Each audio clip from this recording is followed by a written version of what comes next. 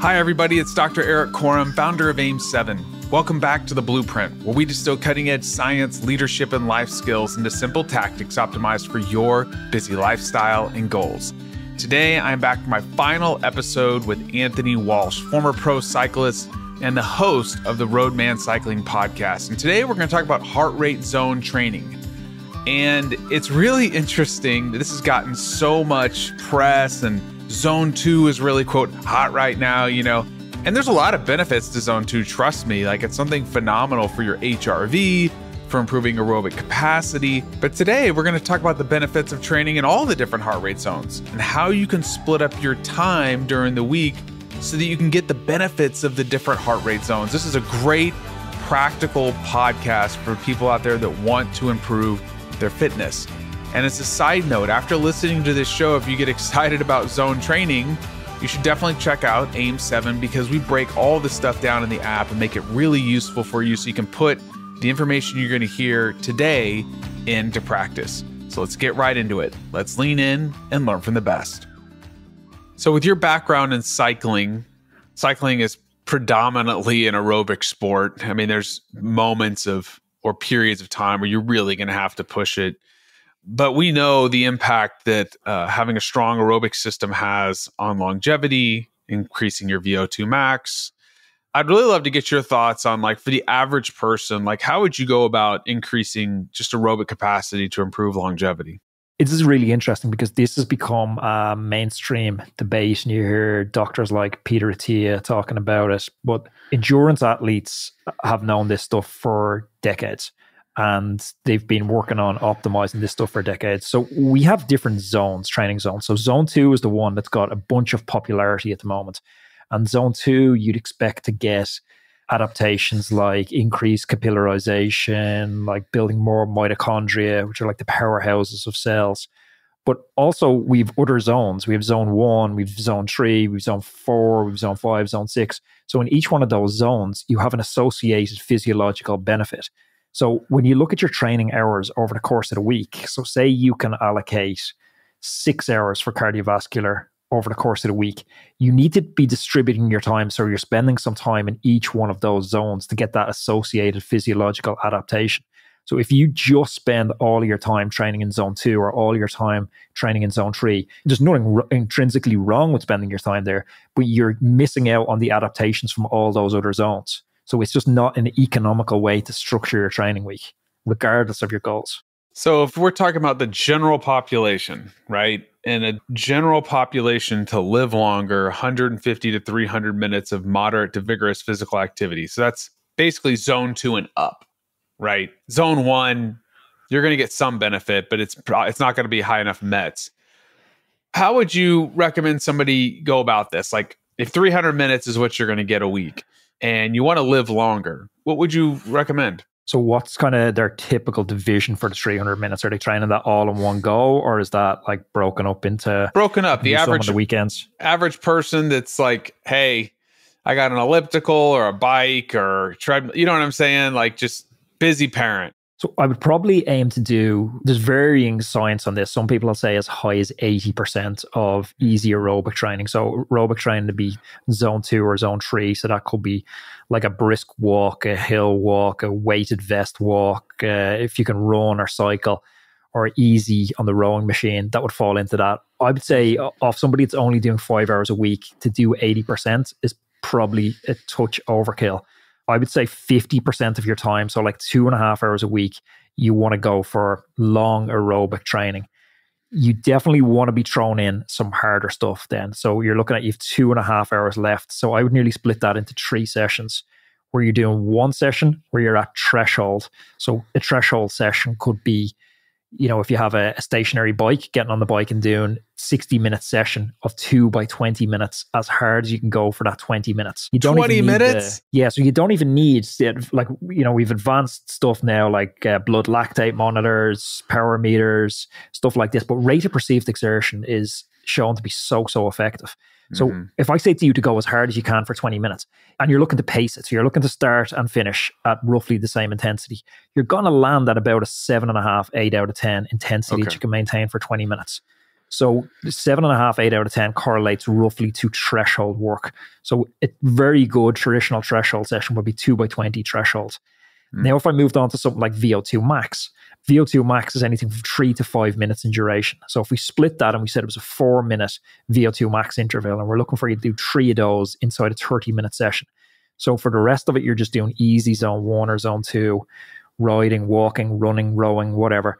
But in those 3-minute intensity efforts, you're going to go full gas for the 3 minutes. Well, full gas for 3 minutes, if you try and pace it the same at the start and the end, that's going to roughly correlate to an 8.5 to 9.5 out of 10 perceived effort, which tags into VO2 max. So we don't need that advanced, expensive data analytics platforms that elite athletes have access to determine what zone we're in, as long as we're starting our effort and ending our effort the same. And then the final session I would look to do, again, you could do it inside 30 minutes. It'd be adding 5 10-second efforts into a session where they're 10 out of 10, maximum intensity for 10 seconds.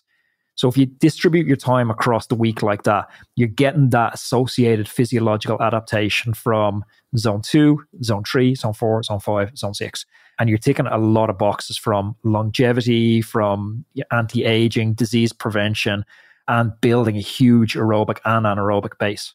I love this. One of my pillars every week is to do the 4x4, which would be in the VO2 max kind of criteria. And I hate it. I mean, I absolutely hate it, but I do it. And especially that last 4-minute interval, I try to get to the point where I just literally don't want to go anymore.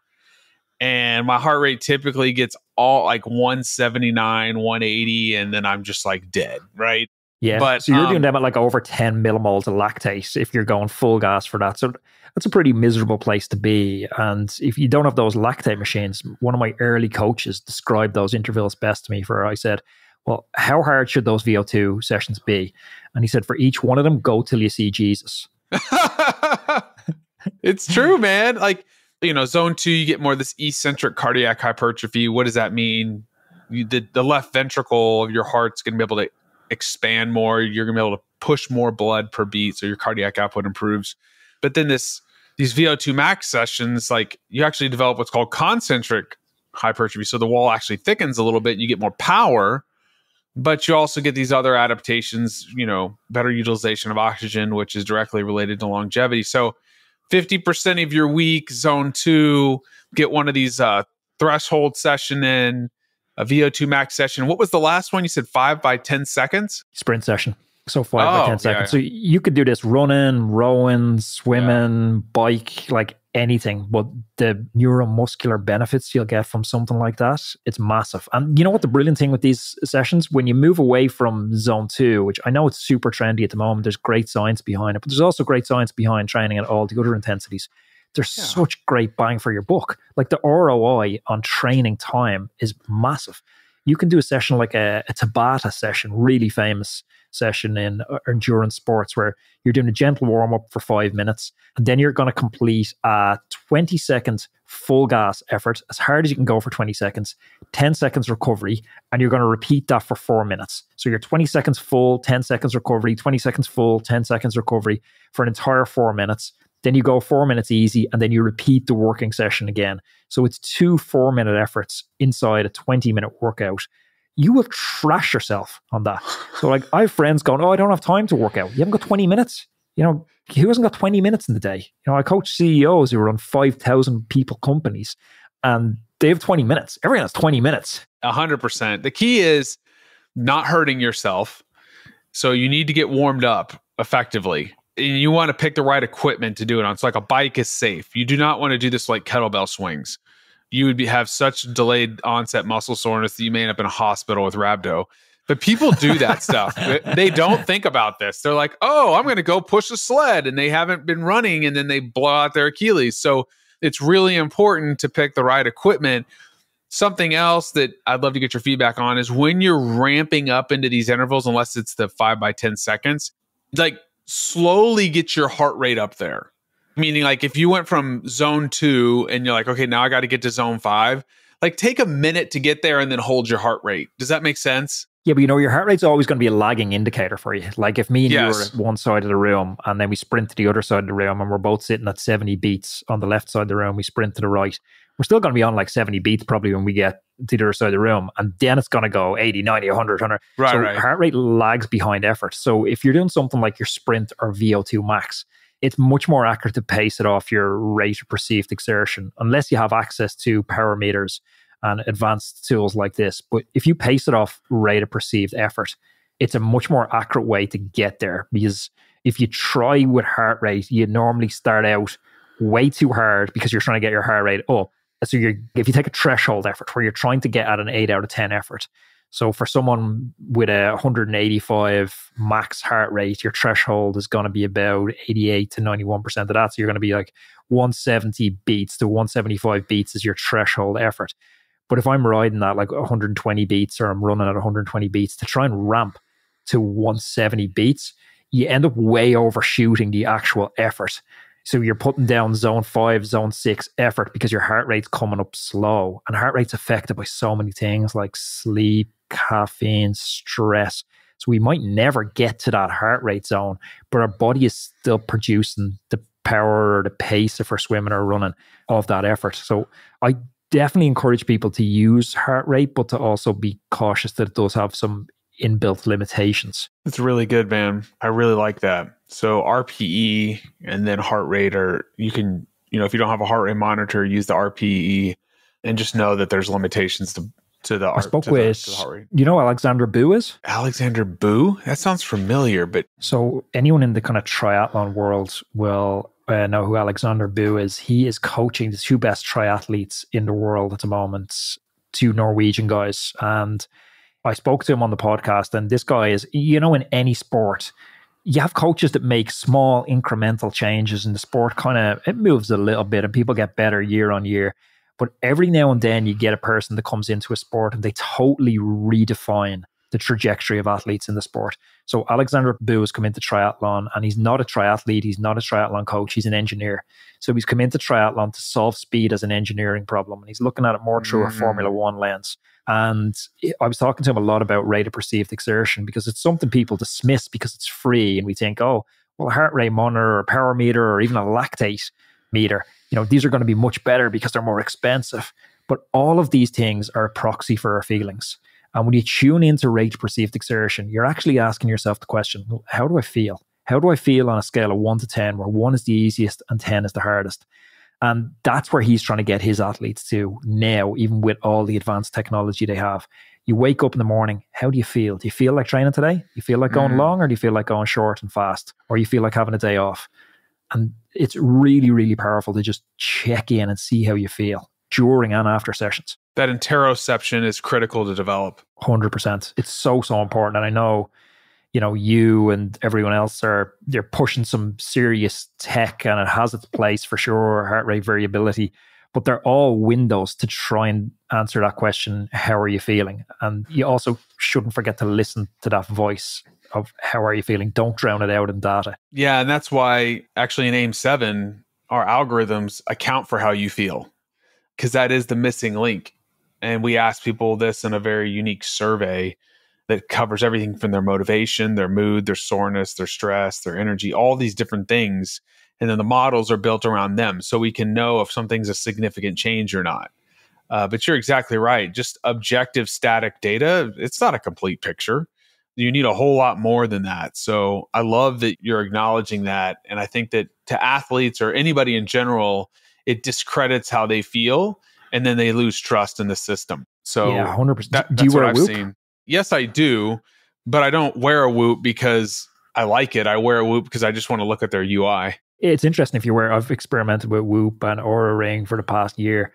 I don't want to say there's no correlation with how I feel, but I've had some of my best rides and put down some of my best power numbers on the bike on days when I've woke up and it said my recovery score is 20% and I should go easy today. Yeah, you should ignore those things. They're so bad. I need to get you on AIM-7, man. You still wear your Oura Ring? I'm not wearing my Oura Ring. No, I'm on a Whoop at the moment. Just wanted to kind of play around with the difference between Oura Ring, and Oura Ring also moved to a weird model as well, where I bought it at a time where it was a one and done fee, and then they got you with the, oh yeah, you've done it with a 1-on-1 fee, but it was like a little bait and switch, and it's like, oh, now there's a monthly membership as well.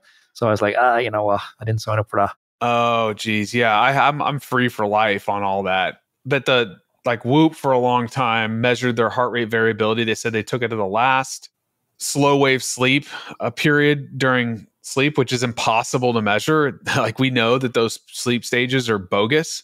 And it was so awful that they had to then quietly backtrack, never say publicly that they changed anything. And now if you look at their HRV measure with Aura, it's almost exactly the same. They're just taking HRV across the sleep period. That's very interesting. I don't know. I'm very skeptical of it now. And some of it's like, I don't know, it's just data for data's sake with a Whoop sometimes. And I think the next wave is like you're doing with AIM-7. It's interpreting this data. Like, what do we do with the mind field? Because like I'm snowed under with data. Like I've continuous glucose monitors, sweat monitors. I bet you do. And it's like, brands are sending them out for me to check them out. And I think it's all brilliant. Like the continuous glucose monitor. I'm not sure if you played around with that. I've been using Super Sapiens and it's really interesting, but I'm like, I don't really know what to do with this data. Like, it leaves too much up to the user. Like you need to turn into your own personal laboratory, because I can go to bed, wake up and have like a serving of porridge, which is weighed out on the digital scales and it has X effect on my blood sugar. Go to bed, have the exact same amount of sleep, have the exact same food, and it'll have a totally different effect on my blood sugar. And you're left to determine the meaning of that yourself, which I'm sure if you had enough time and resources, you could dig in and interpret this yourself. But, what's the point of that? No, it's too complicated for the average person to get any use out of. And so you need a system. And that's what we're building is you have to have a very rich data set. And then you got to be able to tie it back to the individual. So you have to have an individual level model.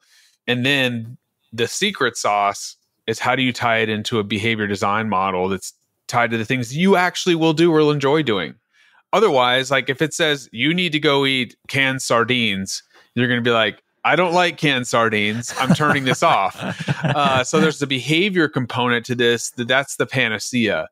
And we work very hard to understand our members' behavior and what they like to do. So we're never recommending something that's outside of the scope of their comfort zone. So I'm excited over time with people like you who are just elite at what they do. We need to connect offline because I think that there's some ways we can get some feedback from y'all. Because if we can please that community, I think it's kind of a bleed out effect because they're the hardest to win. And then it's kind of like anything else. You develop a technology like GPS was developed for soldiers. And then what do? You start expanding its capabilities. And now everybody's got GPS on their phone and they can't go anywhere without it anymore. Yeah. Nobody has a map, what happened to MapQuest or even before that, like the Rand McNally map, right? So, but hey, buddy, I really appreciate you coming on the show. This has been so much fun. You're a pro, man. I just love the depth. I remember when I was on your show, I don't know if it's just about the scenery or whatever it is, but you have such a depth to you that I really appreciate. And I'm excited to continue this relationship. And I'd love to have you back on sometime again. Definitely, Erik. Thank you for the opportunity. I love talking sports, love talking to a fellow podcaster. And, everything you said, it's echoed back to you. I love what you guys are doing. I love what AIM-7's doing. So keep on building. Thanks, brother. Thanks again for listening to the Blueprint Podcast. And if you enjoyed today's episode, please do us a favor. Leave us a rating in whichever listening platform you are joining us from, as this is the best way that you can help the show grow. Thanks again for listening. I'll catch you on the next episode.